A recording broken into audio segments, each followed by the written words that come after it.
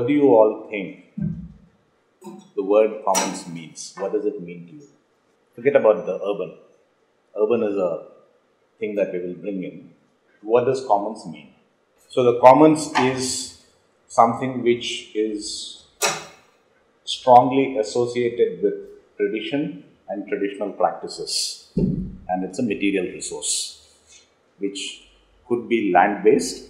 Therefore, there's going to be trees on it, there's going to be water on it, there's going to be all kinds of things. But it is something which is strongly associated with the idea of tradition.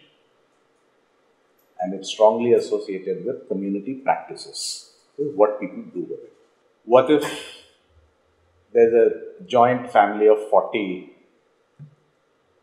children, grandchildren, everybody, and the Hindu joint family as a household owns 500 acres of land? What if we say that it's a cooperative? There are 40 members, each of them owns 1 acre, and they have formed a cooperative. Is that commons? Because the cooperative, like the joint household, can act as a single entity and as a legal person. Right? It's not through birth, but we will say that we are not going to take in more members.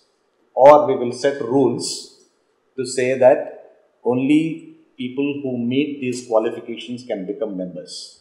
Will that still be the commons? No. So then what is commons? Something that can exclude cannot be the commons. Yeah? It has to be completely open to anyone and everything. Because we need to have a definition that is workable in practice. So that condition that it has to be open to everyone and anyone without any conditions will not work, right? So then what is it? What is the commons? Have any of you heard the expression tragedy of the commons? What do you think it means? What could be the tragedy of the commons? Right. So the commons is something that is associated with or is used by or is available to the commoners. In the commons, if people overexploit, then the resource will get destroyed. Right? But that simply means that there are no rules. Which is precisely the point that your neighbor was making a while ago, that there is a community, and the community makes the rules, and if there are rules being made, then nobody can overexploit. So the community will take care of the rule making and ensuring that the commons are not destroyed. Because having the commons functional is useful for you, it's useful for me. Therefore, we have to make sure that it works. Therefore, between you and me, we are going to make the rules that you are not going to overexploit. Right? That is one. The second thing is there is a fallacy in what you have said, which is that आपके पास 30 गाय है, मेरे पास 2 भैंस है. So I am going to use less. You are going to use more. That in itself does not necessarily destroy the resource. That is not overexploitation. आपके पास 30 गाय है तो 30 गाय के लिए खाना चाहिए. मेरे पास 2 ही है तो 2 गाय के लिए खाना चाहिए. That is not overexploitation. Overexploitation is when I say कि मुझे जितना ज़रूरत है उसमें से मैं और ज़्यादा ले लूँगा because I don't care what happens to the others. Right? I can graze my cows for 2 hours and that's adequate and also sustainable. But I say, no, just because I can afford to do this, I am going to make my cows graze for 10 hours. And I don't care what happens to the common resource. That's overexploitation. Right? If we want to manage the resource carefully, then we are going to say that all of us have to exercise some kind of restraint to make sure that it works. And that's precisely the point, that the community makes the rules, and if it makes the rules, then it works. Right? So we still have community-based practices and rules, a material resource that is somehow based on land. We do have this notion that it has to have something of a collective, although we don't know what its contours could be, right? We still have this notion that it probably has something to do with the elite, the king, the aristocrats, people with resources, power, and so on one side, and those without resources, those without power on the other side. Whether they were put in jail and turned into slaves or not is a different matter, but there is some kind of a notion of power involved in this. What we are struggling with really is the notion of property. Can there be property in the commons? If we have private property, right? Because if we have to have exclusion, कि इतने ही लोग आ सकते हैं इसके अंदर, यहीं के लोग आ सकते हैं. If we are saying that we can make rules about who can come in and who cannot come in, then we are talking about some kind of property. What kind of property is this? Or is this even a property? Can we make rules about excluding someone without owning it as property? What does it take to make those rules? It takes a community, right? It takes some sense of community. That we are together in this somehow and we need this for ourselves. The boundaries of that could be set from inside. They could be set through some kind of conflict with the outside. But they will also have to have some sense of long-term sustainability. Right? It has to be something that is not going to give up its ghost as we keep exploiting it. If it ends up dead, then it's no good for anyone. Right? So let's say that that's broadly the set of things that we need to think about when it comes to commons. Let's look at the idea of rights. What does rights mean to you? I'm not asking for a technical definition of rights. What does rights mean to you? What do you mean when you say mera ye haq banta hai? Ownership. But that's a particular form of right, right? Or if you own something, then you have the right to set a boundary around it and say that I shall decide who is going to use it in what way. That's a particular type of right. What does right mean in a more general sense? An entitlement. Against what? So, as a student, when you entered the institution, when you are registered as a student, you are expecting some kind of an implicit or explicit contractual obligation from the institution to provide you certain things. Right? The moment you cease to be a student, you lose that right. Right? And a non-student cannot claim the rights of a student. Are there any other ways of thinking about rights? What does human rights mean then? Who is it a contract with? I exist, I'm a human being, and I'm making a claim that I have rights as a human. Who is it a contract with? The state. So when I'm born, I'm entering into a contract with the state. What happens when the state violates your rights as a human? Because the Constitution says that it can take away your rights. If citizenship rights works for all of us, why do we even need to think about human rights?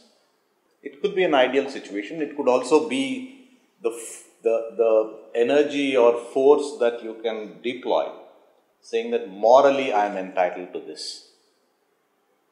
It's not something that comes from any contract. आप मेरे साथ ऐसा कर ही नहीं सकते. मैं इंसान हूं, मुझे खाना चाहिए. Right? It's not a claim against any individual. It's not a claim against any state. Although to materialize it, to implement it, to enforce it, you need someone as an interlocutor. But at some abstract level, it's a moral claim. Right? So that's one way of thinking about rights. What about fundamental rights? What kind of rights are there? The right to life and liberty. Is that a contractual right? Have you entered into any contract with anyone, knowingly or unknowingly, saying that मैं यहाँ हूँ, therefore मैं यहाँ हूँ और इस रूप में हूँ, therefore I have right to life and liberty. I am obligated to do 1, 2, 3 things. As a student, you are obligated to do a bunch of things, right? To be able to get what you want. You have contractual obligations on your side. The stateless person is not obligated to do anything to make the claim of certain rights. Is the right to life and liberty in the Constitution a contractual obligation on the part of the state, or is it a moral claim? Why? What is your obligation other than living and living freely? Are my fundamental rights linked to my fundamental duties? Supposing I do not deliver on my fundamental duties, can the state deny my fundamental rights? Supposing I say I don't owe any allegiance to the Indian Constitution, then is it up for grabs for anyone or the state to come and shoot me? I have said the worst thing possible. I don't have any allegiance to the Constitution of India, and yet the Indian state is obligated to uphold my right to life and liberty. What kind of a right is that? It is only through due process, because even there, through no arbitrary action can the state take away my right to life and liberty. So the fundamental right to life and liberty is a human right. In a particular context, it is being guaranteed by our state to us. That applies even to foreign nationals. Right? Even if a foreign national comes into India, you can't simply shoot that person.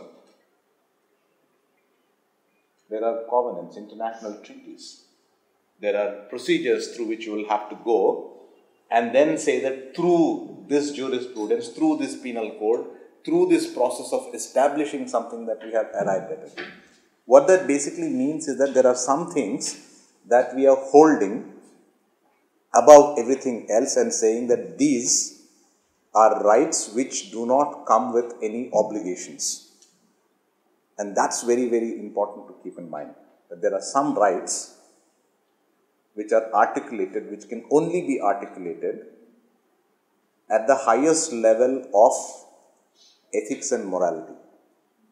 You have those rights because you're born as human, because you belong to the species of humans. That's what they are. Right? Let's come back to the right to the city. What kind of a right is that? It's not there in our constitution. We haven't entered into any international covenants, no treaties. What kind of a right is it? Does the right to the city place any obligations on us? मैं सिर्फ pavement के ऊपर चलूँगा. I will walk only on the pavement. I will not cross. I will not do any jaywalking. Am I required to do that to be able to invoke my right to the city? By residing in a city, simply by virtue of residing in a city, I will have certain rights, is what you're saying. Right? What does that make the right to the city? Is that of the same order as the fundamental rights? Because in the fundamental rights, you don't have any obligations, right? In the same way in which you have contractual obligations. Not like the rights of a student. The student has rights because he is registered as a student on a particular campus. So, should I have a ration card or a voter ID card identifying me as someone living in a particular city to have right to that particular city's resources? No. Why? So, you could be from anywhere. You don't necessarily have to be a resident of the city. You could still have right to the city. So, there are some resources which everybody needs as bare minimum requirements for the business of life, and those things should be available to anyone who asks for it in the city. Yes? Okay. So then we need to make a list of those bare minimum requirements of the business of living. Right? We will have to say water, housing, air, education, right? Transportation. We can make lists of things that we should be entitled to simply by virtue of being in the city. What is that basic living? We need to identify, because unless we identify it, we can't ask for it, no? If I say that everybody must be having access to clean drinking water at any time, under any circumstances, in a city, right? I'm going along on the street, I don't have money to buy a water bottle, but if I need water, if I'm thirsty, I should get water. It should be the obligation of the city to provide me that water. Right? Distillery water is 20 rupees a bottle. मेरे पास पैसे नहीं है.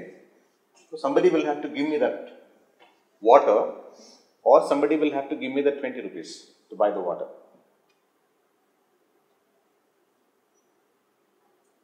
Yes? So we need to make those lists. That's one approach. What if we say that the right to the city is a moral claim, whose concrete forms would change from city to city, context to context, situation to situation, but it is ultimately the highest form of moral claim and therefore belongs in the same class of rights as the right to life and liberty. Because right to life and liberty by itself doesn't mean anything, right? What does it mean?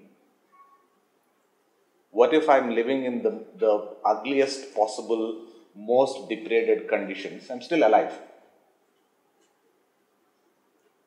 Right? We're not going to accept that as the availability of right to life and liberty.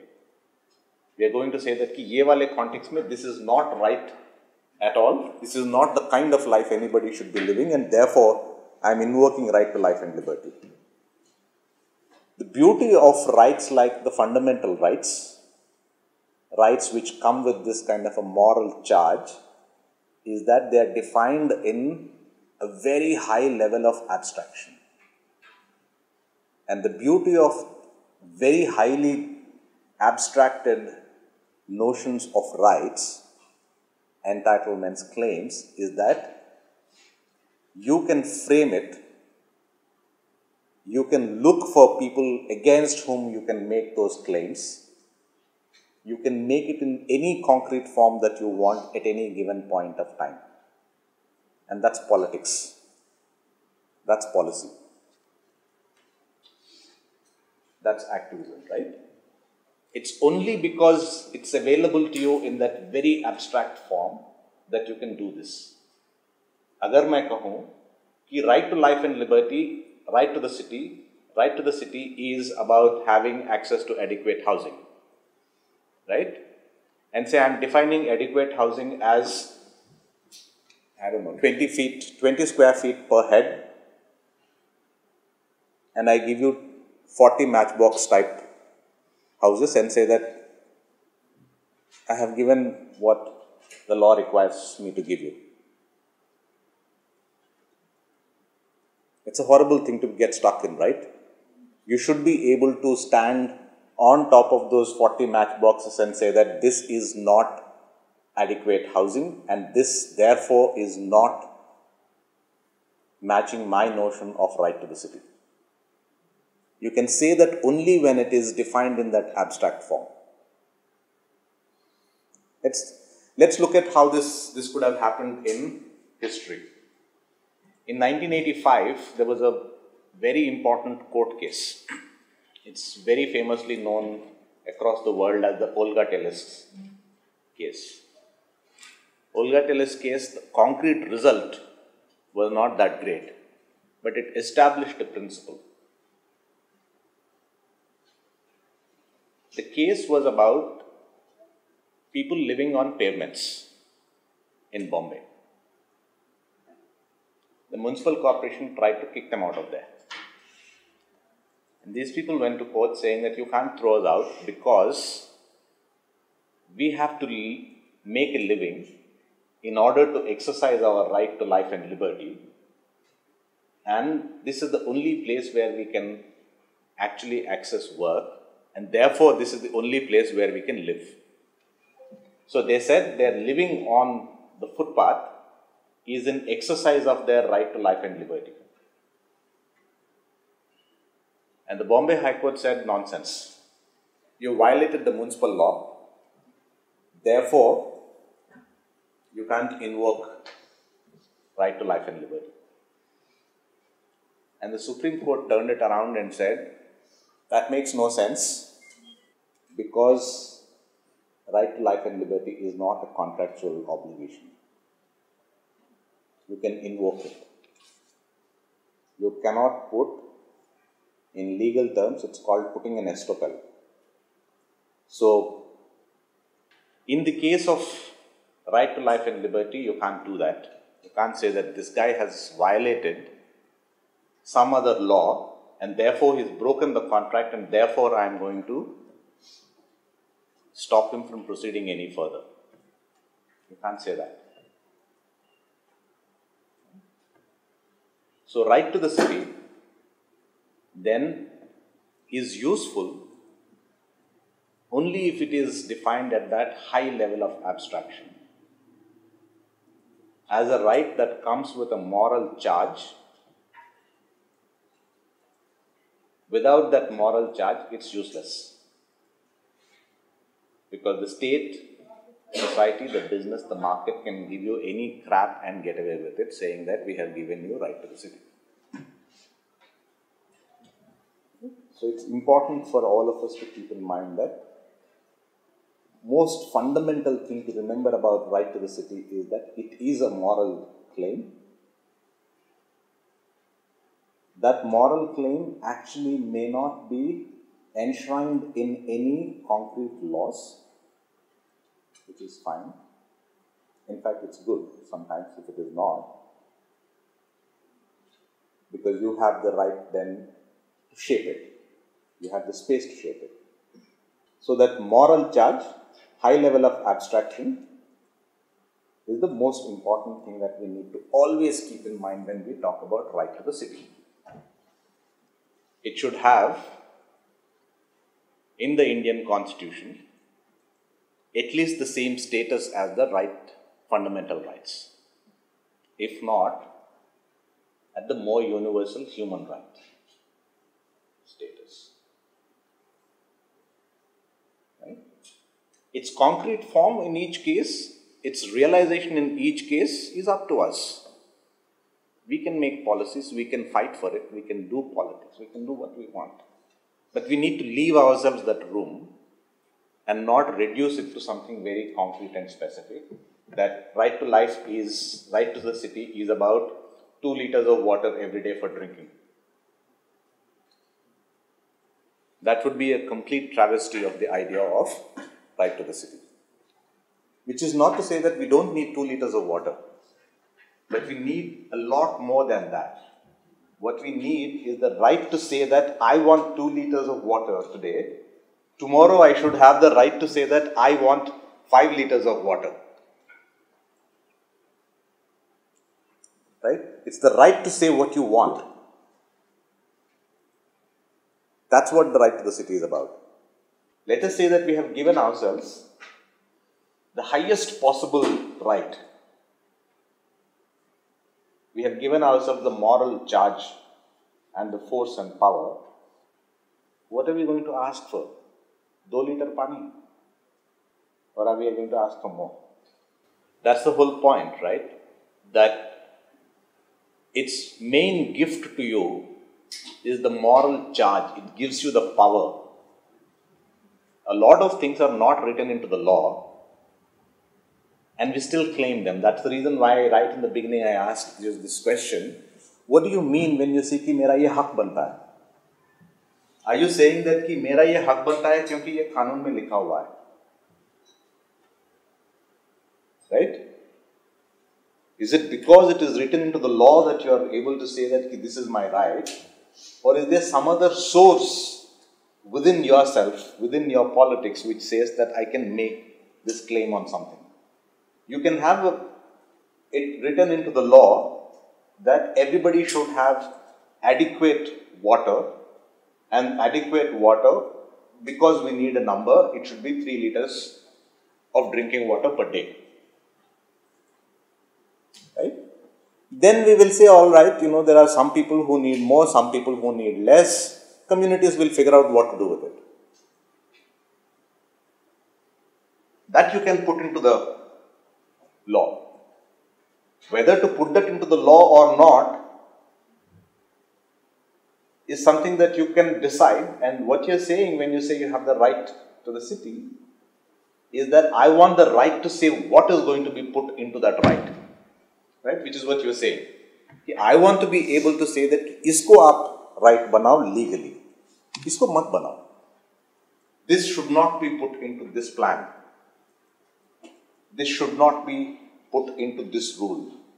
Or this should be put into the rule in this particular form with this set of accountabilities. I want to be able to say all that. Right? So then we are essentially saying that right to the city gives me the moral power, force to say that I want to make these rules that make the city. I want to shape the city in this particular form. Right? That's the ambition at which we are talking. We're talking about the highest moral force which should give you the highest ambition possible. I want to be able to do this. Right? And that is so closely connected to who we are. Because the city makes who I am and I make the city. It's the dual process of transforming the city by transforming myself. So the right to the city then is a moral claim to be able to transform myself and the city in which I am living.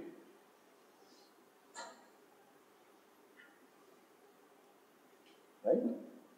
That's what it ultimately has to be. Only then it will actually make sense, right? But for us to be able to do that, for us to be able to actualize it, you will do it through politics. You will do it by bringing people together. And therefore, the right can only be a collective right. It cannot be an individual right. And this is the sense in which it differs from the way in which we understand the fundamental rights. Fundamental rights are rights of individuals. The right to the city is essentially a collective right. It's a collective claim. And it's a claim that comes with a sense of anger against injustice. It's a claim that pulls people together into a collective mobilization. That is the actual origin of right to the city as it was envisioned in 1968, 100th year of writing of the Das Kapital by Karl Marx. In the centenary year, the claim was essentially that we are now moving into a world in which we need to make claims at the urban scale.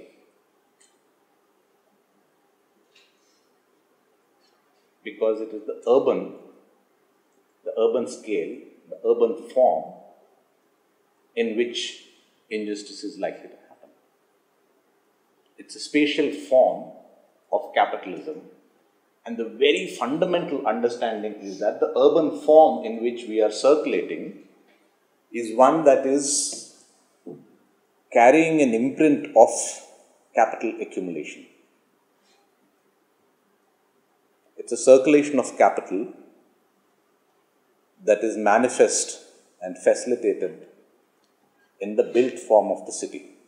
Therefore, the built form of the city matters a lot. शहर के अंदर कौन सी चीज कहाँ पे है? Right? Because that's what makes things happen. Let me give you a very simple, down-to-earth example. About 13 years ago, I was doing field work in Hyderabad, and I went to meet a group of people who were relocated from a city central location where there was a road that had to be widened to make it possible for more cars to pass through. Right? Traffic was increasing, they needed to widen the road so that traffic flow will be easier. These people were moved to a place called Bandlaguda, just outside the city, from where there was one bus that would come to the city in the morning and one bus that would go back in the evening. And this essentially meant that most of the women had to stay back at home because they had children. And these women could not come into the city as domestic workers because they couldn't go back. And they couldn't come in time to be available to these people at that time in the morning when there would be possible work as domestic workers. And in the area where they were living, there were no middle class neighborhoods around where they could become domestic workers. So contact social networks were not possible. They had to actually walk almost 3.5 kilometers to reach the place from where they could get a little more frequent buses. The houses were badly constructed, half constructed actually, because the railings were not in place. The contractor was not paid on time, so the contractor was moving away. Toilets were not fixed properly. Flooring was not done. And it was terrible conditions in which they had to live. Right? And most of the houses were 3-story houses. There were no toilets. And one of the women talking to me said that we don't drink water during the daytime. And for a moment I thought that she was saying that they don't get drinking water in the morning, so they don't have enough water to drink. And then something hit me that why did she say then something about daytime and why is she telling me this? So I pushed that. The story is that since there are no toilets in the house, they have to go out into the open. There are hills around. And if those women go out into those hills during the daytime, then there are men hanging around there who could pounce on them and attack them. So the only time when they could actually go for their toilet needs was early in the morning, when they were sure that even the worst kind of pouncer would actually be asleep. 3:30, 4 o'clock in the morning, who would be waiting for a woman to come there and attack them? Therefore, they had to stop drinking water during the day, because if they drink water during the day, then it would build up bladder pressure and then it would become difficult for them. Right? Now think about this. We wanted to widen the road so that vehicles could pass, and the consequence of this is that women had to regulate the circulation of fluids in their bodies. A solution for this could be at so many different levels. It could be at the level of building proper toilets. It could be at the level of saying that let's not widen the roads here in the first place. It could be that if we are relocating people, then they have to be given houses here. All of this is a matter of politics, policy, planning, activism, all of that. But ultimately, the fight is between the human body, marked in a particular way, it's a gendered body, not any random body, and it's a fight against the circulation of capital. Because cars had to go through that road to transact certain kinds of businesses which would make certain kind of capital accumulation possible. So the city is being restructured to facilitate circulation of capital in a particular way, accumulation of capital in particular locations, and the right to the city has to be about altering that. So when we are saying that we want to be able to say how this city will be, we want to make the rules, we want to tame that logic of saying that gaadiyan to jana hi zaruri hai. Vehicles will have to pass through this. There is nothing given about it. We should be able to say that there is nothing given Nothing so natural, nothing so uncontestable about saying that vehicles have to pass through this. Right? So, that's what the right to the city story originally conceived was. That it is about trying to deal with the imprint of capital on the city. Because it is the circulation of capital, it is the logic of capital which produces the urban form. So, we have to be very clear about a few things when we talk about right to the city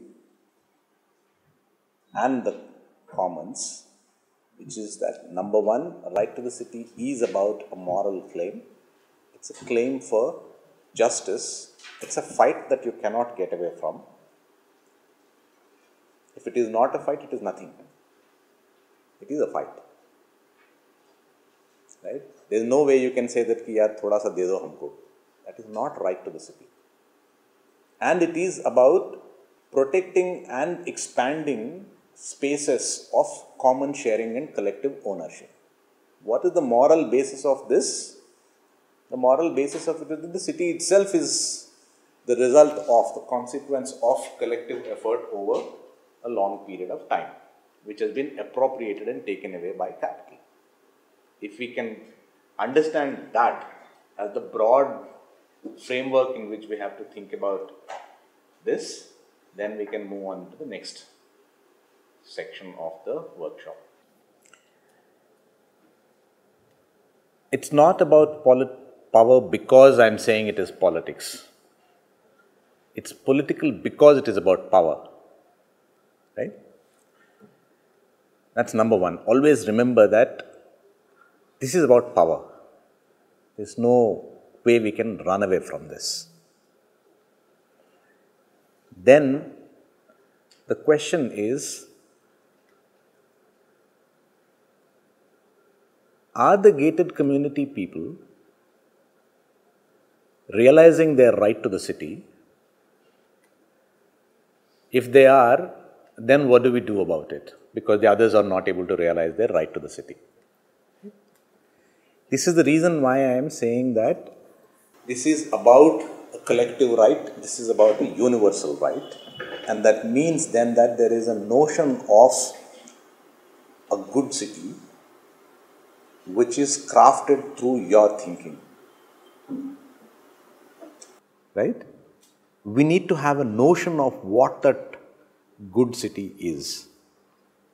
Because we are saying that we want our city to be transformed and that it should be something that allows me to transform myself. What is that ideal? Right? Once we have clarity on what that ideal is, then we will realize that right to the city is actually a tool, a crowbar for us to use to challenge the way in which the gated community is operating.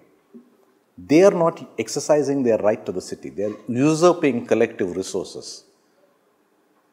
Right? And if it is about power, we have to be absolutely confident in saying that they are usurping resources. If we don't have the confidence to say that, then we are in trouble. And you can say that only, that is the reason why we kept saying that it's about moral. You have to be sure that morally you're right. That confidence comes only from that. Right? Of course, nobody is going to agree with you. Why would a gated community agree with you on your idea of right to the city if you're calling them usurpers? And if they are not going to agree with you, then what is the mechanism through which you're going to make this work? That's the question of institutional design. That's a question of politics. How do we do this? Right? Therefore, this question कि भाई आपके हमारे पास institutions ही नहीं है जिसके द्वारा हम ये कर सकते हैं.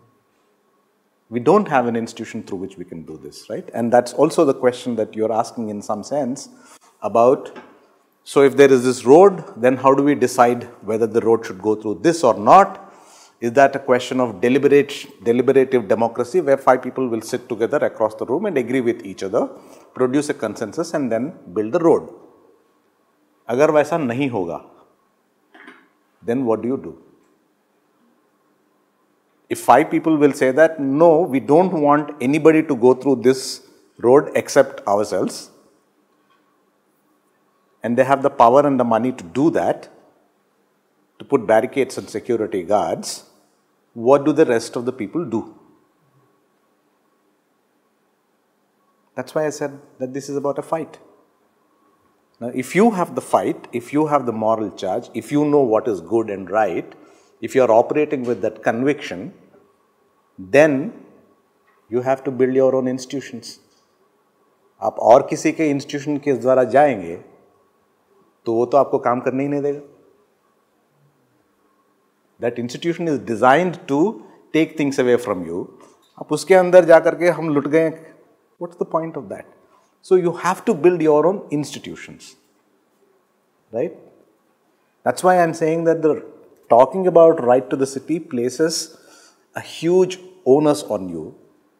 You have the responsibility to build those institutions that are going to be responsive. Now let's look at what are the institutions available to us in the city. Historically, what was it? You had taxpayers, right? Ratepayers Association. Property tax इतना ज़्यादा ले रहे हैं. So we fight against it. So you have those associations. You have property owners associations, cooperative housing societies हैं सब जगह पे. Those institutions are there. You have the local governance bodies, ward elections and so on. What else did we have? RWS, which is in some sense the ratepayers, right? Tax भरते हैं इसलिए resident welfare association है. तो कितना पैसा दे रहे हैं, हमको कितना मिल रहा है वापस. रेजिडेंट वेलफेयर एसोसिएशन सब fundamentally in nature they are tax payers associations, right? Old institutions that seem to be working in what ever वे, गिरते पड़ते दे were doing something, they are not available to you any more. New institutions have been promised, but they are on paper, they are not available to you. Ward committees, ward sabhas, area sabhas, hai hi nahi. What does that mean? It means that if you take away the institution, then there is no place anywhere for people to speak. And that already means that the forces against which you want to fight have won. Their big victory is in removing the institutions that you need. आपकी जुबान को खींच लिए, अब बोलेंगे क्या फिर?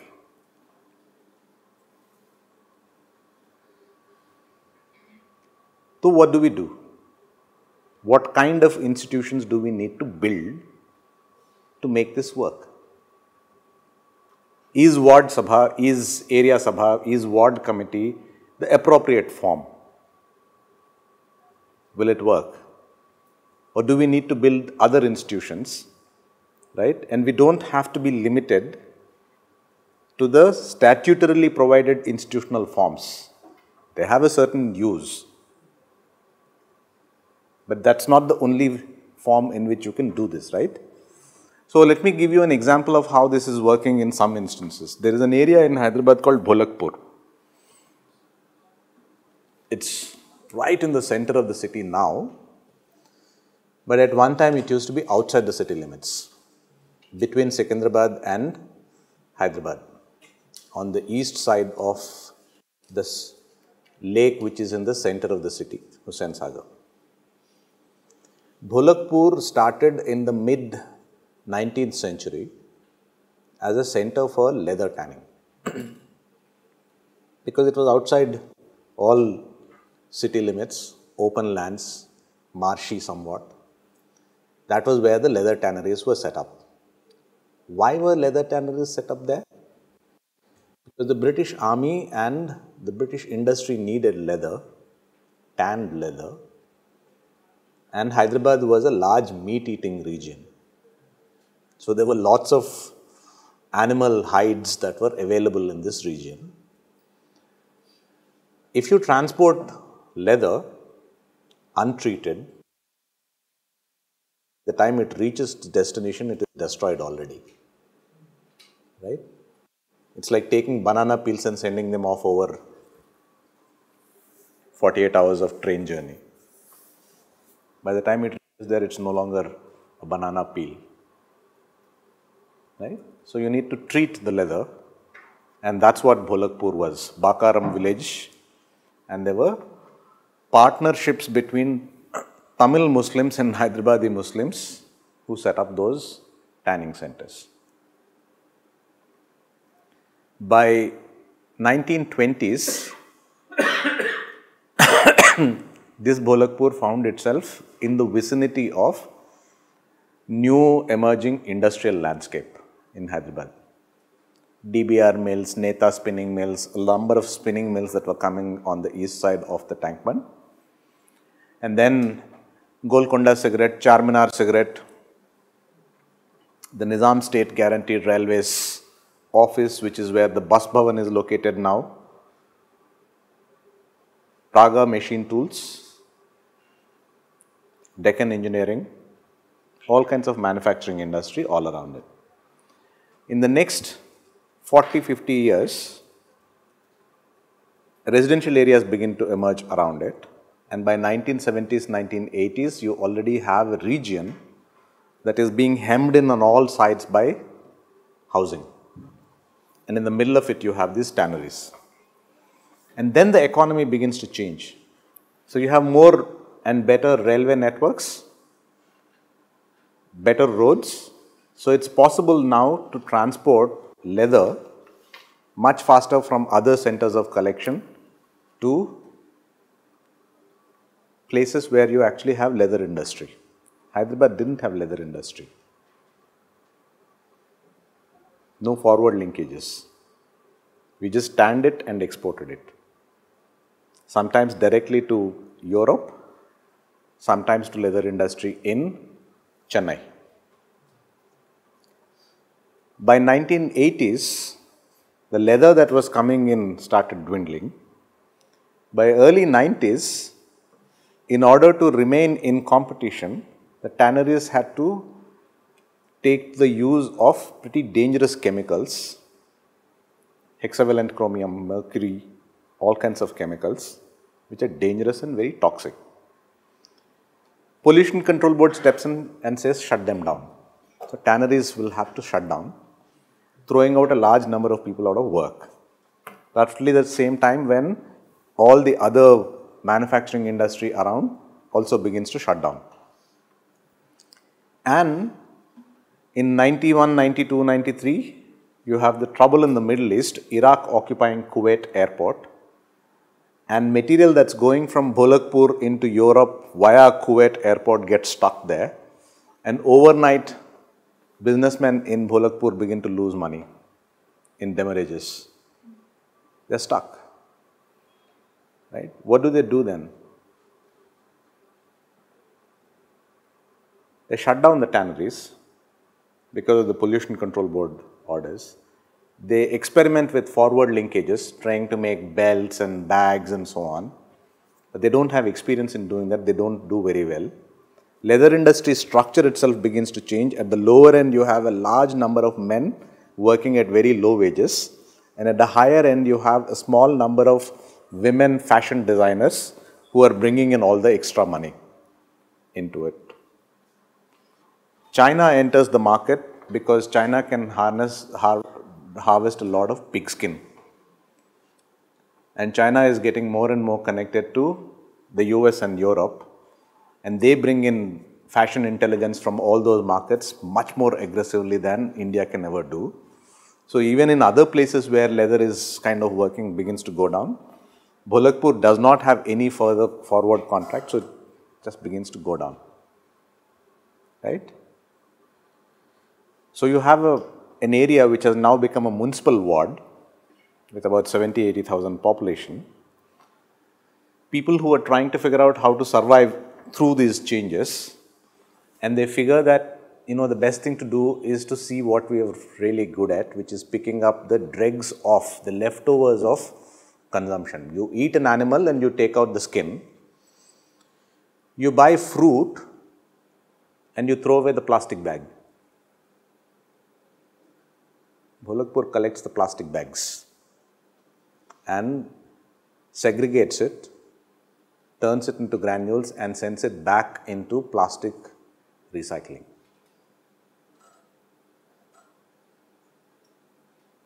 And once they figure this, they figure that we can do this with a lot of waste in the city. One of the myths about India is that India does not recycle waste. We're often told that we have to recycle, right? Just think about it. How many households throw away their newspaper? You sell it. You sell your plastic from your house. Very large percentage of our waste is actually recycled through these channels. Rag pickers pick it up, somebody else picks it up, but something or the other happens and it goes into recycling. That's what Bholakpur does. So in 2009, something terrible happened in Bholakpur. There was a water contamination, drinking water contamination. 10 people died. The contamination was because of E. coli bacteria. Right? E. coli comes from sewage contamination. That's the only source. How did sewage enter the drinking water pipeline? It entered the drinking water pipeline because the drinking water pipeline is going through the underground around which there is sewage. Pipelines are old, joints are rusted, and because of the increased population and people not paying attention to the gradient, sometimes it becomes necessary for people to attach small pumps to this to suck water out of it. Small quarter HP pumps. That's how you get the water. And in any case, water supply is not continuous. So there are an hour of water supply and then there is vacuum in the pipeline. What happens then? There is low pressure in the pipeline and there is sewage around it, it sucks it in. Right? And that goes into the houses, 10 people die, 1,000 people get hospitalized. And the government and the media comes down on this, saying that this happened because of illegal tanning. And pollution caused by the plastics recycling, and they shut off power supply to the area for 40 days to shut down all the plastics recycling and grinding machines. Right? How did people get around this? They said the government wanted to relocate everything from there. They found a politician's widow, who has some influence on the current chief minister, because the current chief minister's career was shaped by her husband when he was alive. So the lady contacts the chief minister and says, please do something about this. These people need electricity, restore everything, and it is done. What kind of an institution is this?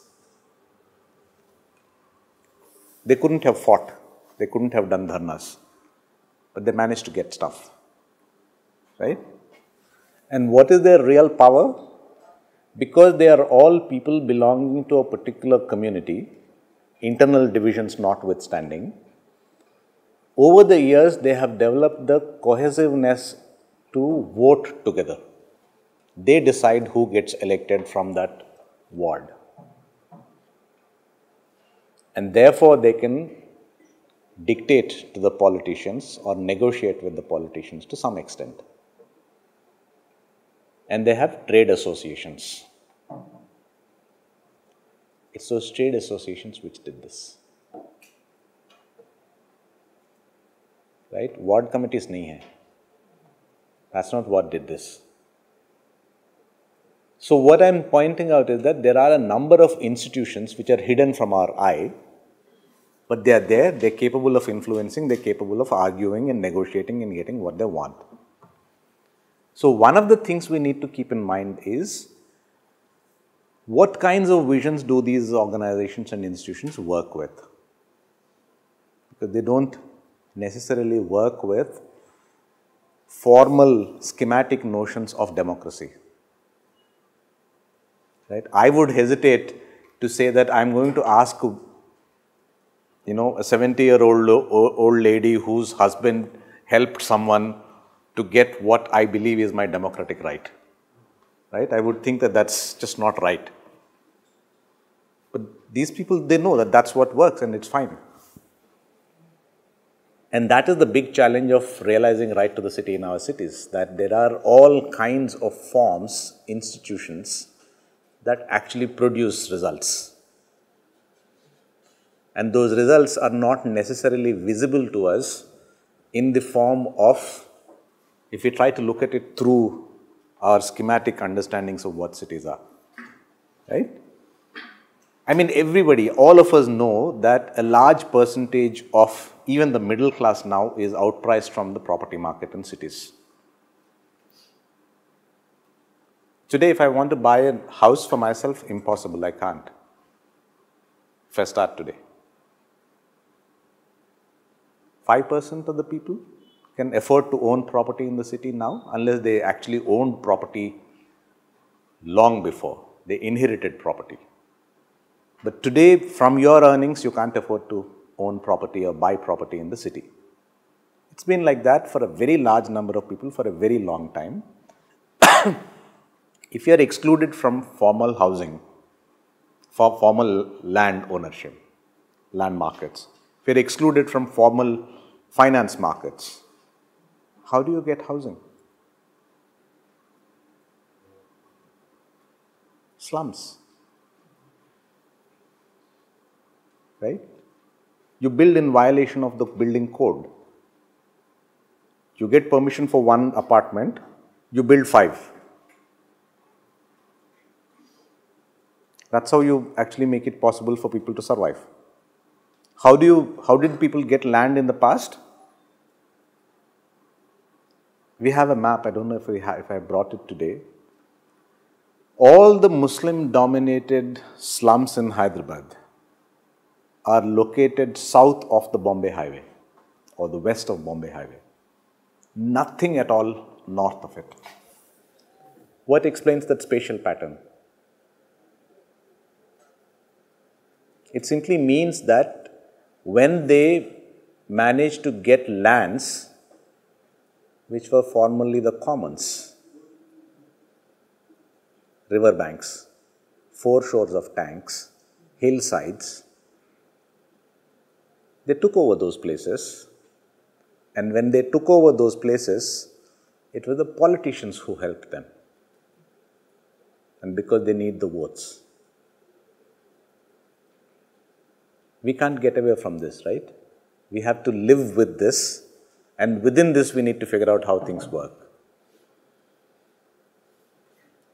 Because power is not so many discrete entities. It's a continuous medium. It operates through networks, it operates through norms, and you need to navigate that. The same Bholakpur, we had another peculiar problem. There's a community toilet which was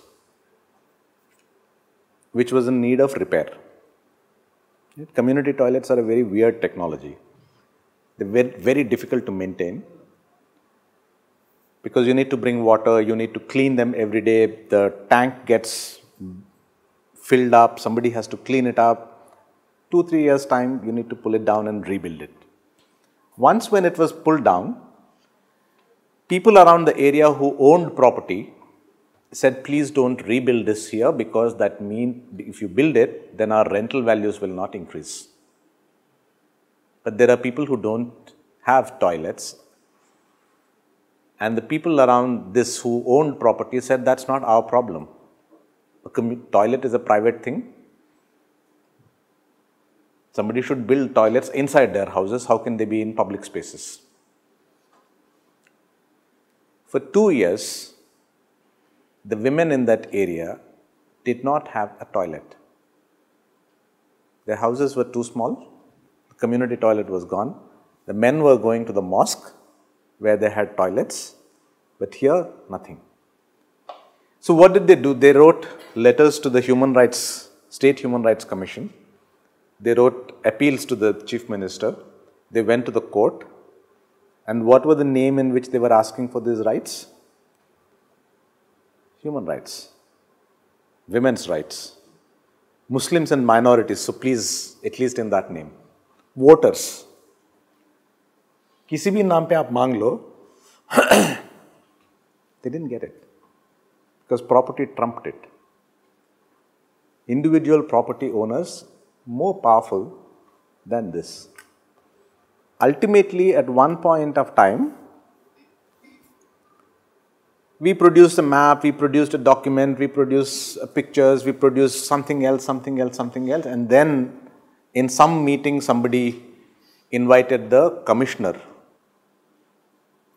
to the World Toilet Day function, and there the sad story was told to him. He looked at it and something got into his head and said, why is this not being done? It has to be done. And something gets connected in the middle of it. Till date, we don't know how it happened. But it happened. They said, all right, let's do it. I think at some level, what happened was that there was somebody who was waiting for a contract to build a toilet. And somebody who was waiting for a contract to maintain it. Right? And those connections got made and we got the toilet.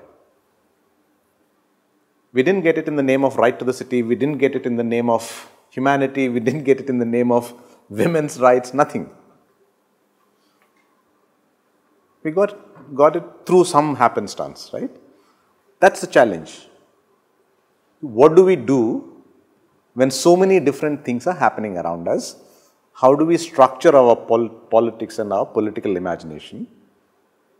And what is the work that we need to do? And I'm suggesting to all of you that you need to be very aware of these histories. Kaun hai, kya hai, kaun se institutions hai, through what mechanisms are people able to make things happen.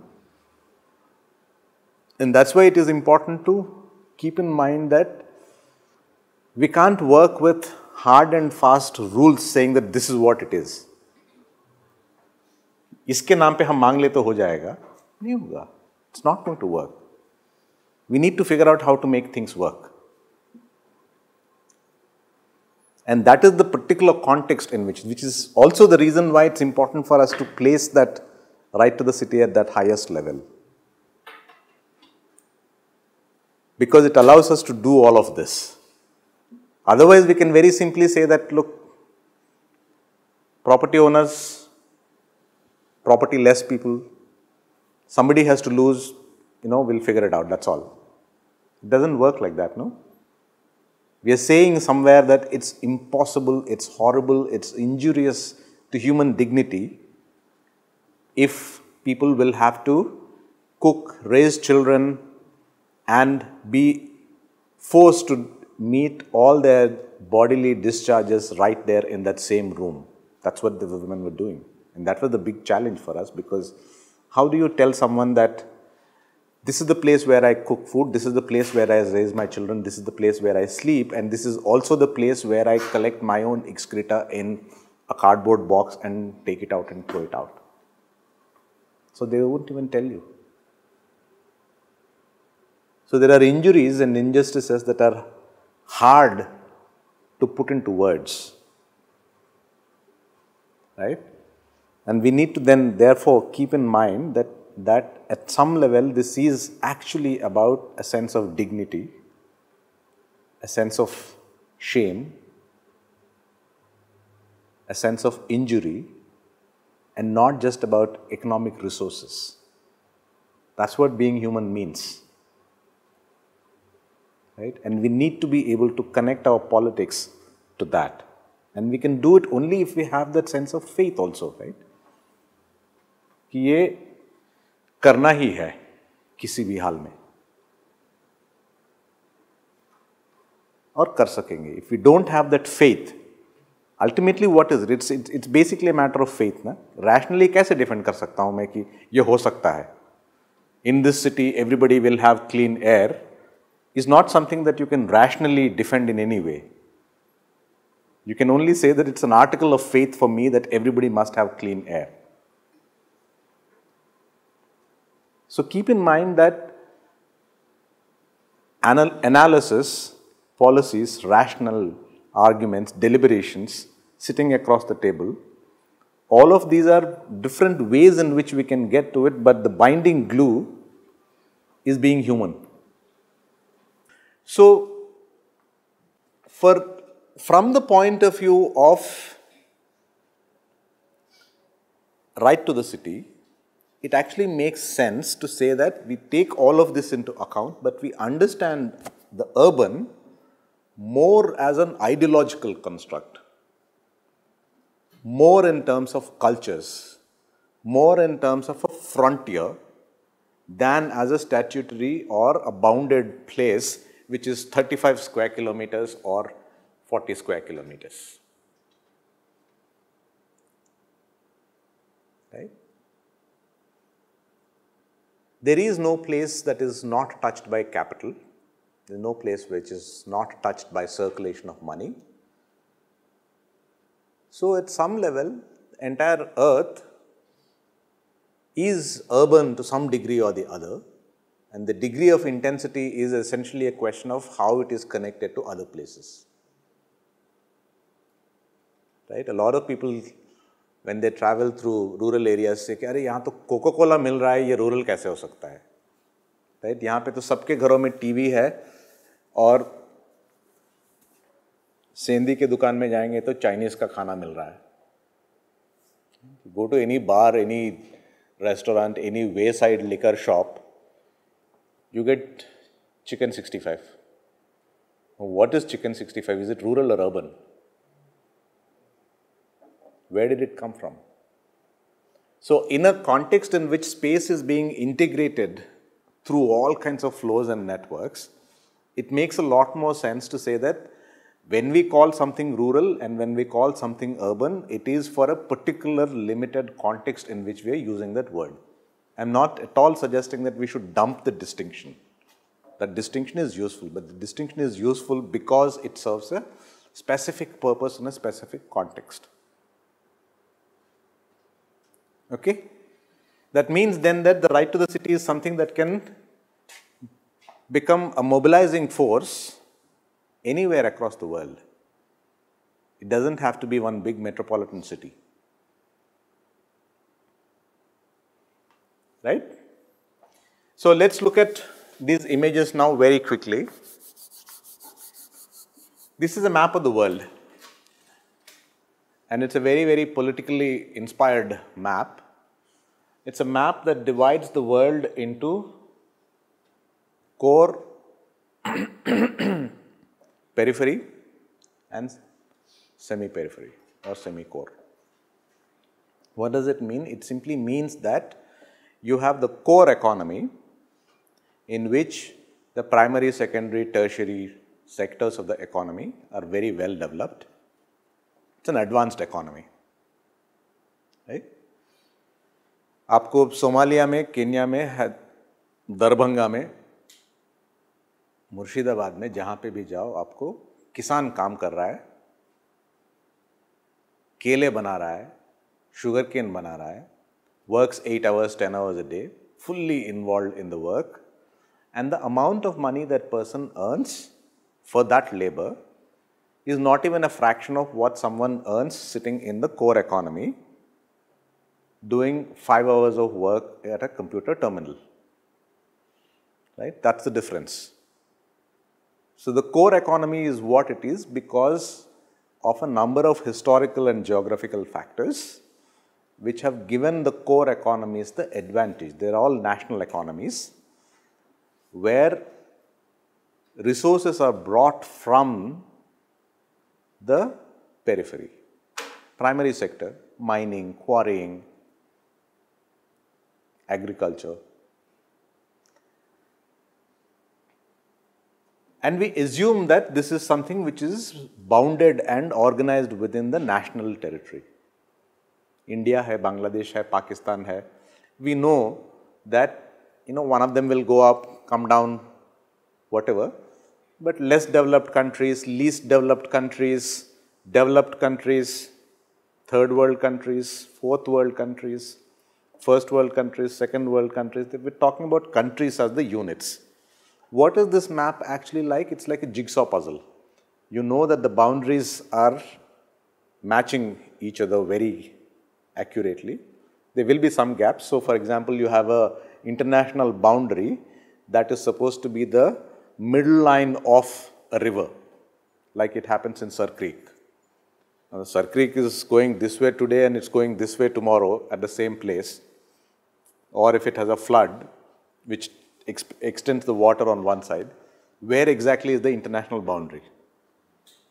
What if you have an island on it, which on one day is on this side of the middle line of the river and on the other day it is on the other side of the river, as it happens on our eastern border with Bangladesh, the Char lands, right? But those things, if we leave aside, very broadly the world can be divided into pieces that fit with each other. Right? What happens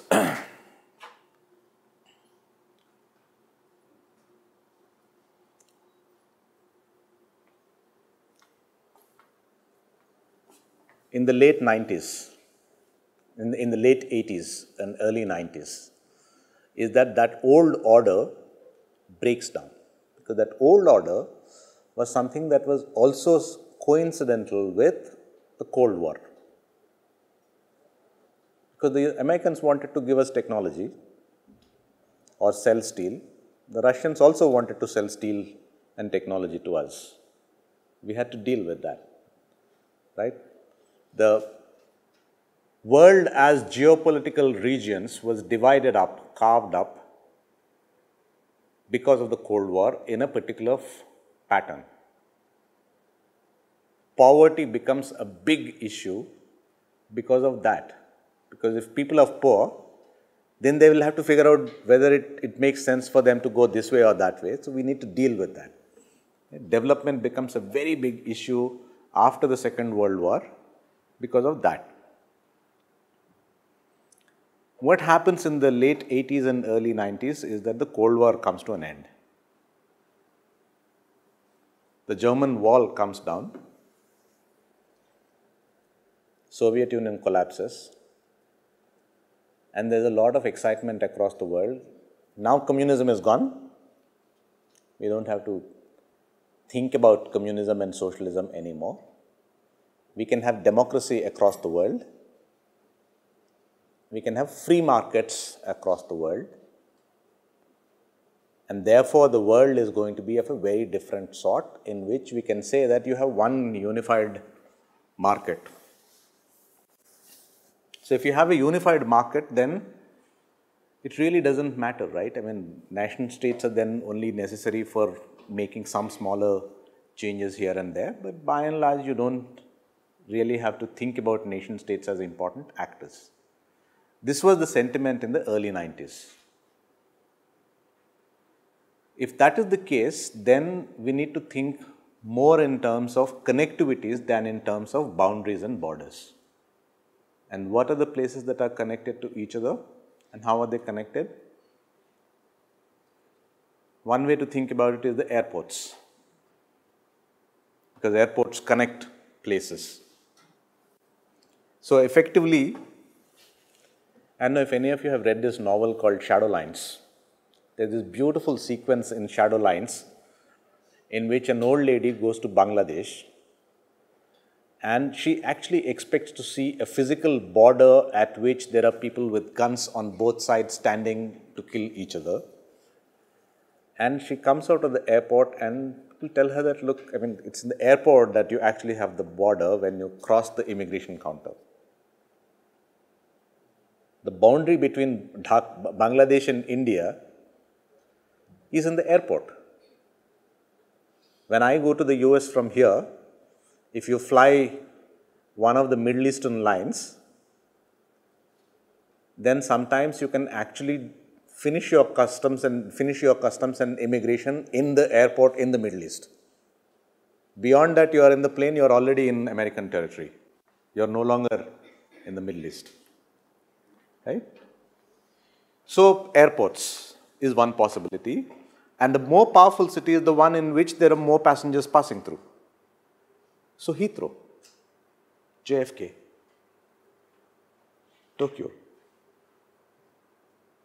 Another way of thinking about it is, let's look at the internet connections or telephone calls.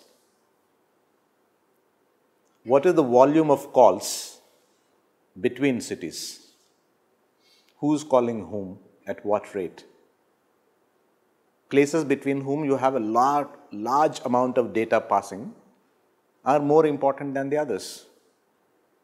Right? The problem was that in the early 90s, we didn't have data to actually measure these connectivities and say that this is how cities are. And we didn't know what kind of data to look for because we were still thinking in terms of nation states. Therefore, the economic census is done by the nation state and it collects data for the territory, it doesn't collect the data for connectivities. So what if I say that after globalization, the city which has the highest number of headquarters of multinational companies is the more powerful city. The city with the least number of multinational headquarters is the least powerful. So I move away from the core, periphery, semi-periphery kind of hierarchy and say a city with big connections, city with medium level connections, a city with lower level of connections, a city with the least amount of connections. Right?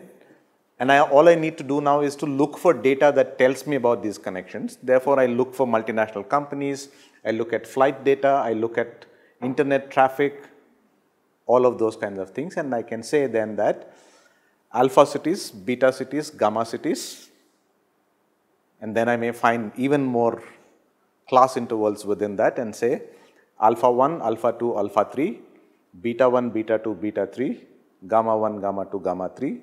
This is the hierarchy, this is how the world is organized. So what have we done?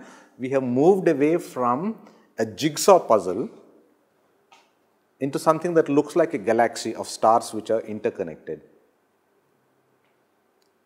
Our new world map is that. But is the world really like that or only like that?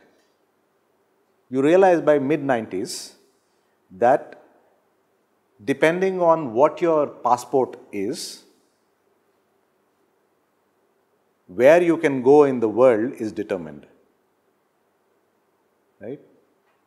If you are Indian, if you are Muslim, as opposed to if you are an Afghan and a Muslim, as opposed to a Bangladeshi, where you can actually go, which immigration controls you can pass through, who gives you visa and who doesn't give you visa, all these things change. That means the nation state has not gone away anywhere. It's still very much there.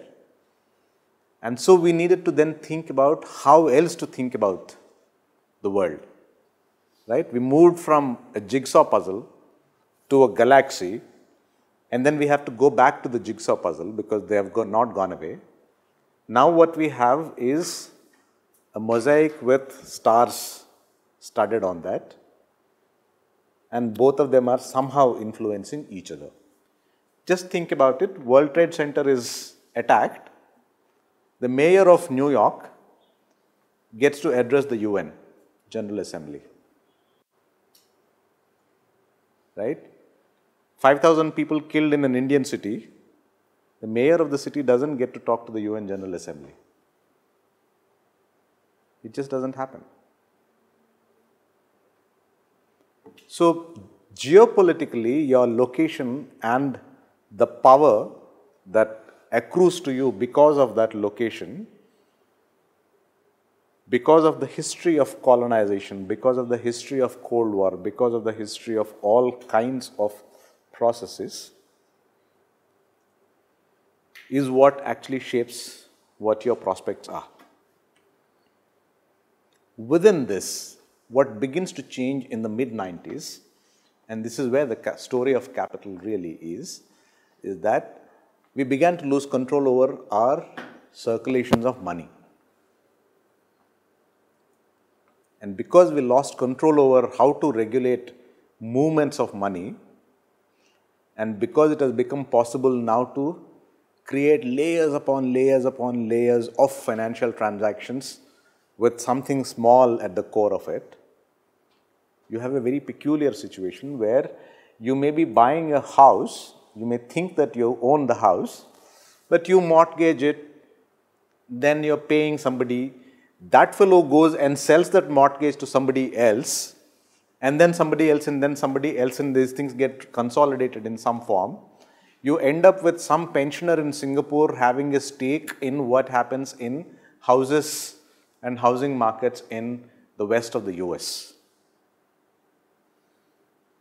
Which is a very funny thing. After the 2008 meltdown in Singapore, which is a very, very domesticated city, for the first time we saw people, old people, coming to a park and saying this is wrong, because they were sold financial instruments in which the small print told them that these are high risk investments, and they didn't know it and they lost everything because of something that happened in the US. And they were pissed off. And they were so pissed off that they actually came out into the public space, which is very, very, difficult in a place like Singapore. But they came out because they felt really upset. So upset that, anything can happen now. I don't mind going out and speaking. So, interconnections everywhere. And the beauty of many of our Indian cities even now is that with all of those interconnections, it is still possible for local places to somehow survive because they're so opaque. Nobody knows what to make of them. It's not possible for you to say that, okay, I'm sitting in New York, I'm going to put in $10,000 to buy a piece of land with this survey number in Hyderabad, because that piece of land may have all kinds of claims locally. The boundaries of that may look like one thing in one government file and something else in another government file. And that's what saves these cities. So in some sense, the local mess is what is actually keeping these places from being completely ripped apart. But that also then can, in very complicated ways, make it very difficult for people, because within that space, there are people who are trying to make connections. And then you don't have the mechanisms to regulate and fight. That's what is the problem in places like Gurgaon, places like high-tech city around Hyderabad, because tremendous amounts of very, very rapid, intense changes happened. Barely 20 years ago, I used to keep running into people who would tell me that, oh my God, we just saw somebody taking 2 big gunny bags full of currency notes in a bullock cart saying that he just sold off some land. And they don't even know where to put that money, because they don't even have a bank account. So they're just taking currency notes in gunny bags. This is just barely 20 years ago. You have a piece of land in which the title has not been mutated. So some great grandfather of mine owned that, and I think I have a stake in it now. And then I start building something there, and then suddenly somebody shows up and says that, but your grandfather, great-grandfather actually had 2 wives. I am the great-grandson of that other wife about whom you didn't know. And he can actually show me documents to prove this. What do we do? How do you actually move forward, right?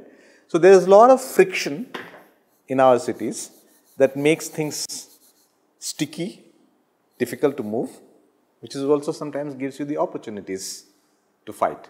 And this happens locally in many places in very, very interesting ways, right? And we can't cut through this and say that we have to plan this and make this city like New York. It doesn't work. It doesn't work even in New York. It doesn't work in Detroit, right? In the Detroit area, we have seen lots of people leaving Detroit, going away. Their lands are there, they're being converted into farms, they're being converted into something else. Nobody knows what's going on. That's what is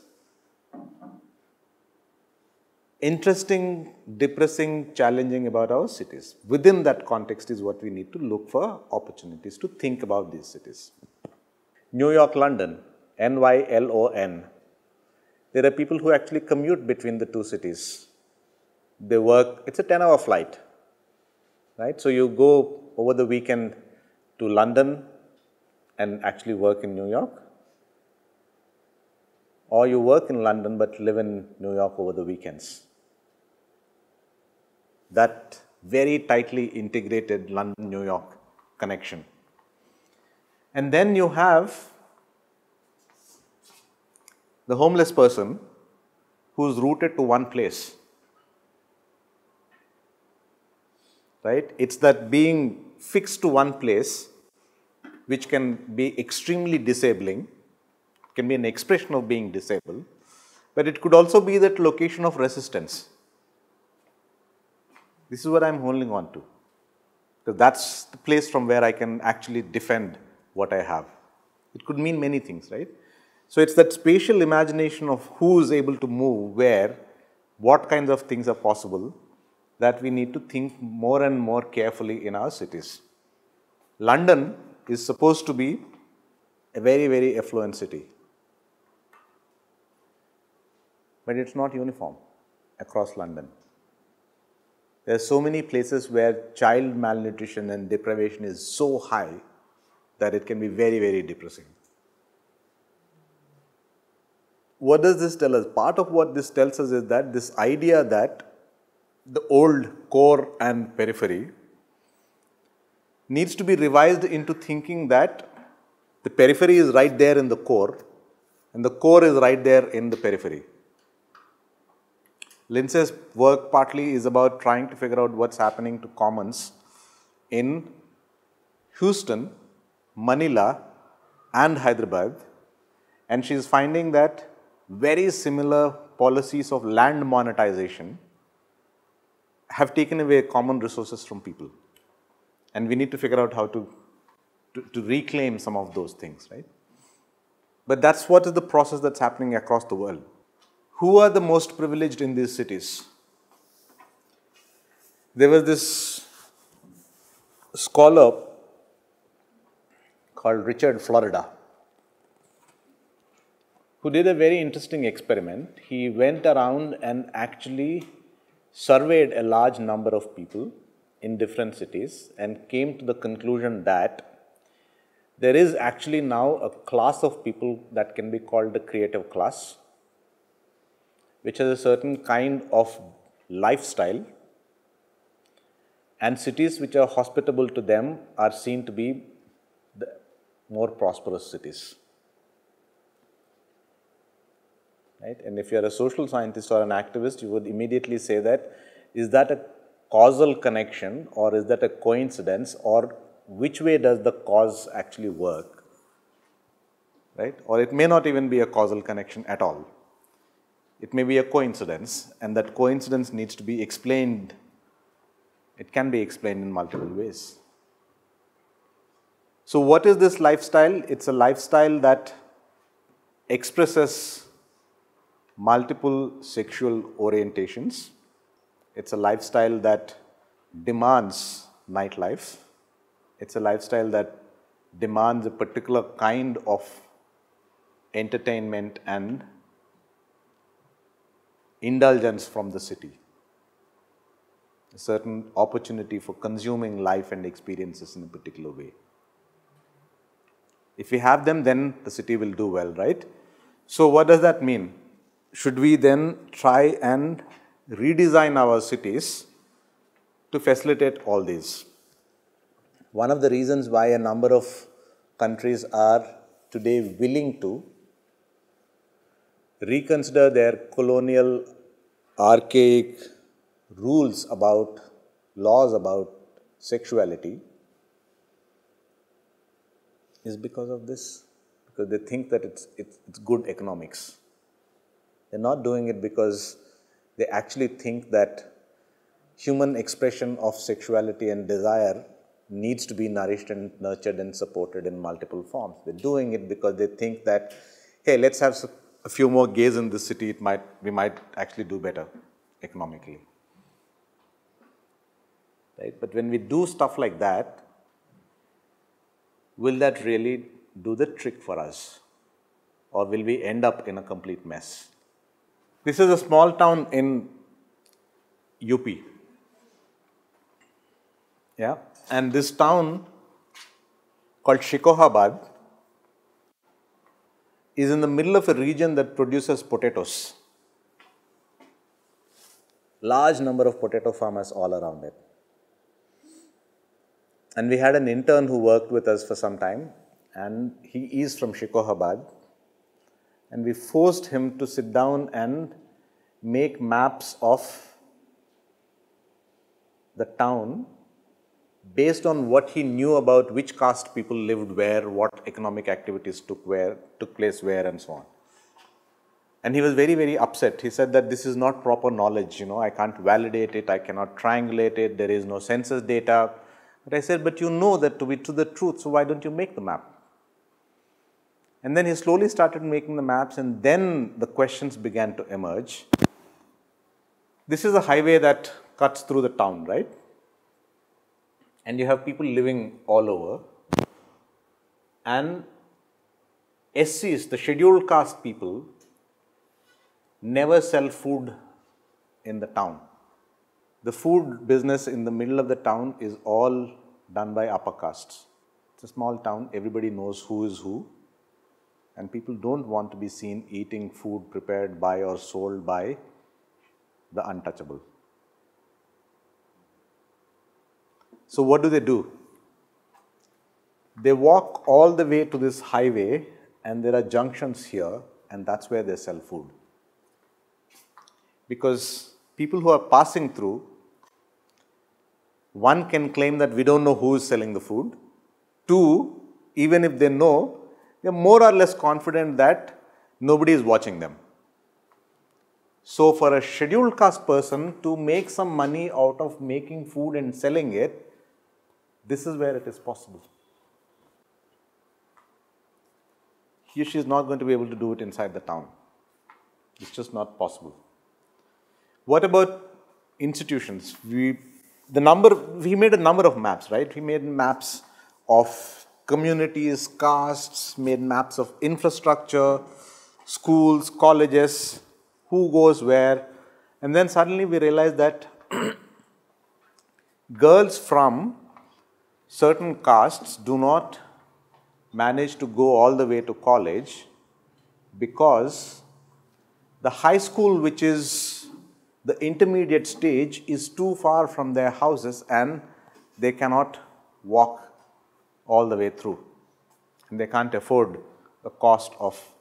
Now we can say that, but this is something that we already know because access to schools is very important. But we do that at the level of primary schools mostly. We never do this at the level of the high schools.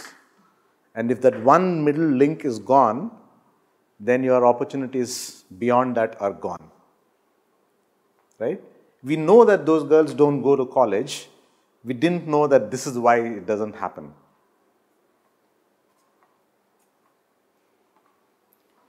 What's happening to the ecology?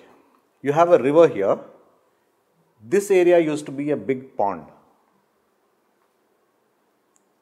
That pond has now completely turned into real estate. First, it turned into a garbage dump. And then from a garbage dump, it turned into a housing colony. And who are the property owners there? They're all Yadavs. Hyderabad is considered to be a big fortress of Yadav caste power. So they are the ones who own houses there. Which is the place where the possibility of communal flare-up in this town Chamukhi Mai temple at the Chaurasta. That's the place where Trishuls are distributed. And it's strategically located at a place from where trouble can start. But is everybody who is not a Muslim, who is not a Hindu safe here? Or there are no conflicts between them? That's not true. There are older Muslims living in one part of the town, newer Muslims living in another part of the town, and they don't have access to a graveyard. It's a huge trouble. And then, how do you take the body if the Qabristan is on the other side and you have to go through a colony?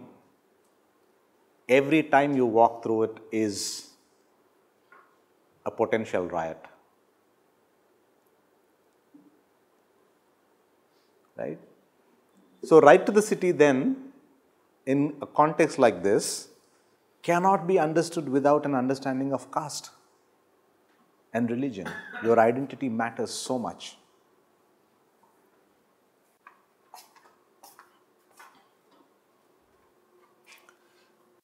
Distribution of caste and religion. Infrastructure, very clearly, this particular caste, big investment in infrastructures. Public government infrastructures.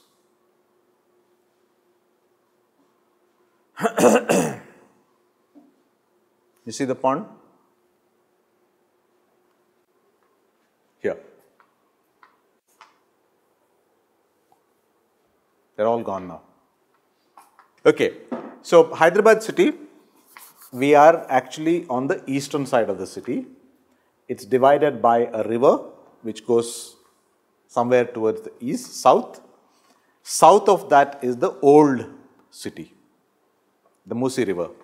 It's a very short river, 169 kilometers, somewhere on the east side, west side of the city, and it's a tributary to the Krishna River.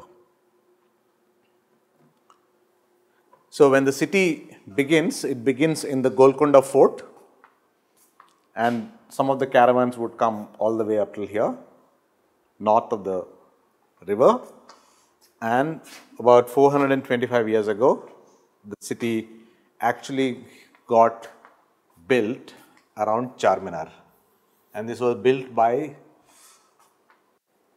planned by a Persian scholar. It was an itinerant, he came here and he planned it. So it was an old Shia planning skill. And it matters, right? Whether it is Shia or a Sunni. But he did plan it. And the story about Charminar is that he told the workers that I am putting the lime here, let it stay for as long as I am not back. I am going away back to Persia, I am coming back after some time. So you wait until then, let it cook. And he didn't come back for a long time, and these guys got very impatient and they said, let's build it because we don't know whether he is alive or he is dead or whatever. So they started building, and then the man comes back and says, what? I told you to wait until I come back. So you built it, but it's going to have a flaw. So we don't know what that flaw will do to Charminar at what point of time. It seems to be remaining until now. Mir Momin is the name, and Mir Momin ki Daira, his grave is still around in Hyderabad, and you can go and see it if you want to at some point. And then the city begins to grow, and you get the British cantonment in the north side. Here, Secunderabad. So you have a city which is fort based, which emerges at the fall of the Delhi Sultanate as part of the rise of the Deccan Sultanate from Golconda, with trade connections to Machilipatnam on the east coast, Mangalore on the west coast, and further up Bombay via Aurangabad. And of course the administrative connection all the way to Delhi, which is where the Mughal Empire was. And then the city begins to grow And Miralam tank gets constructed after Tipu Sultan's defeat, because there was a prime minister who felt that something should be done in his name, and he built, and it's a very beautiful tank.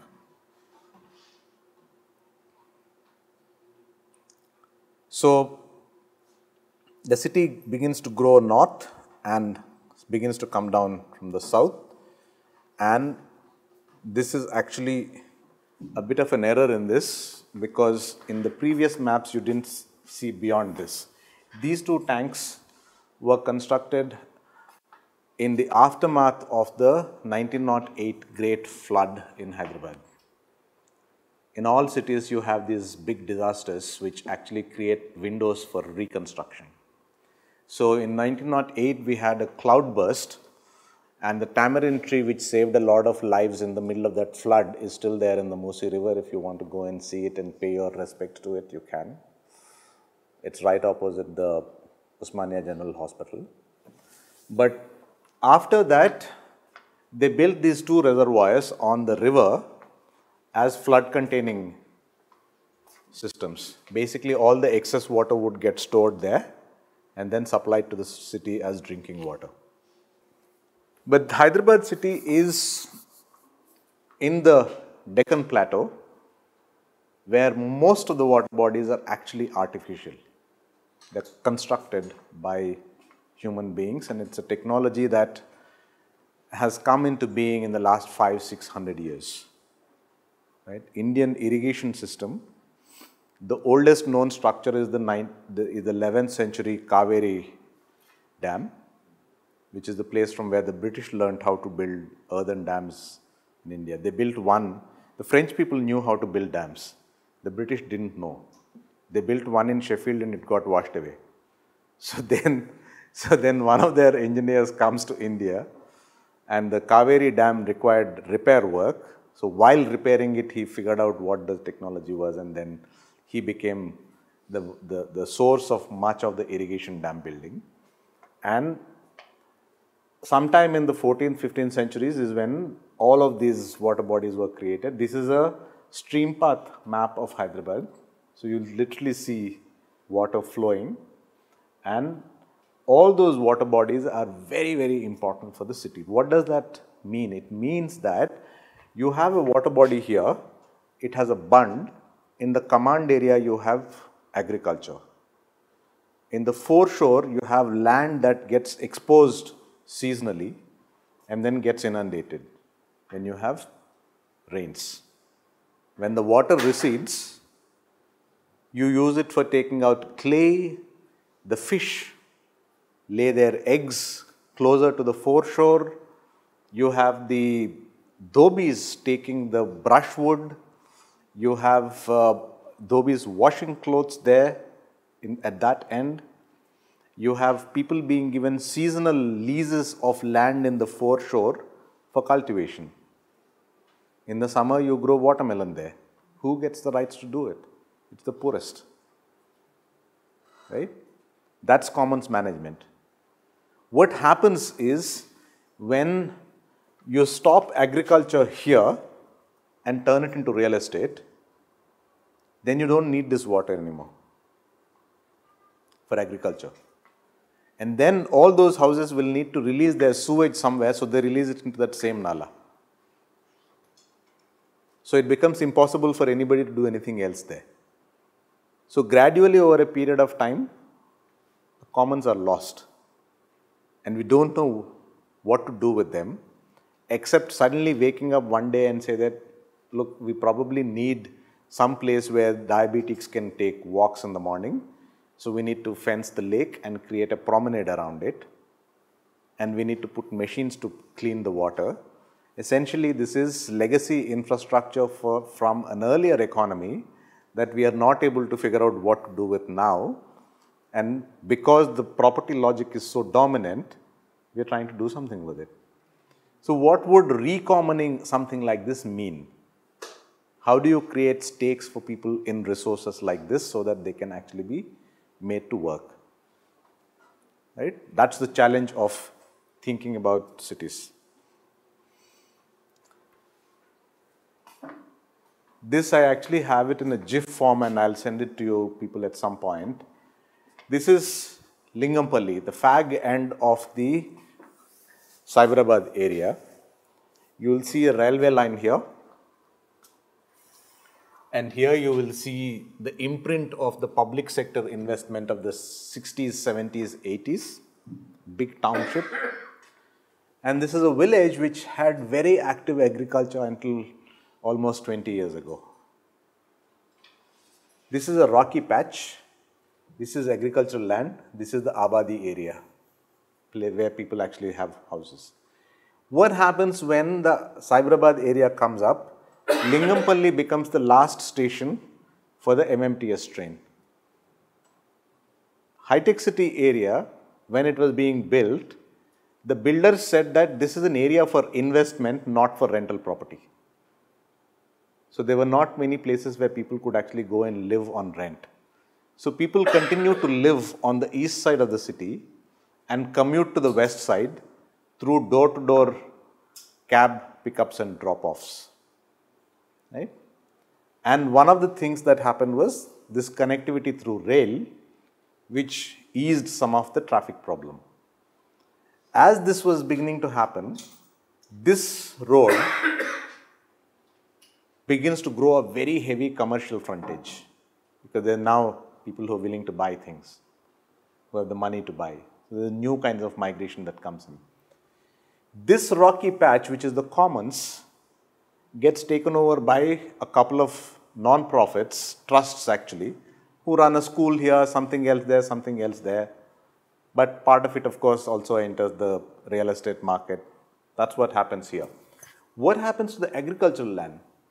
This agricultural land turns into apartments, because this is property that could be sold. It's just a matter of converting the use. Land use is converted from agriculture to real estate, and you have apartments here.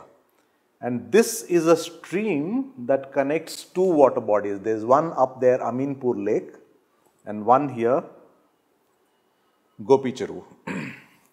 These two lakes are connected, and what do you think happens? It gets covered because it is unseemly, and it begins to receive all the sewage. So this is no longer visible. Where it is visible, it's a very unseemly sight, and people don't want to look at it if possible. So that's gone. And this transformation is a story of less than 20 years. So that point about communities, use practices, rules, regulations that people can make for their own good is not possible in a context like this, because you don't have a sense of community. The community that existed earlier is gone, right? Because communities are actually created through practices, community practices. And with the breakdown of the community practices, you breakdown of the community and therefore breakdown of the commons. One of the biggest criticisms I keep hearing about right to the city is that nobody in India actually claims the right to the city. Of course not. I mean, why would I want to say that I am fighting for right to the city? But that doesn't mean that people are not making claims. They're making claims. They may not even be making those claims through the law. The law is often what? At the end of the day, the law is at best only a crystallization of something that you won in the past, which allows you to do something further. That's all it is. Uske aage, if we are not careful, the same thing can be used to beat us with. So that's it.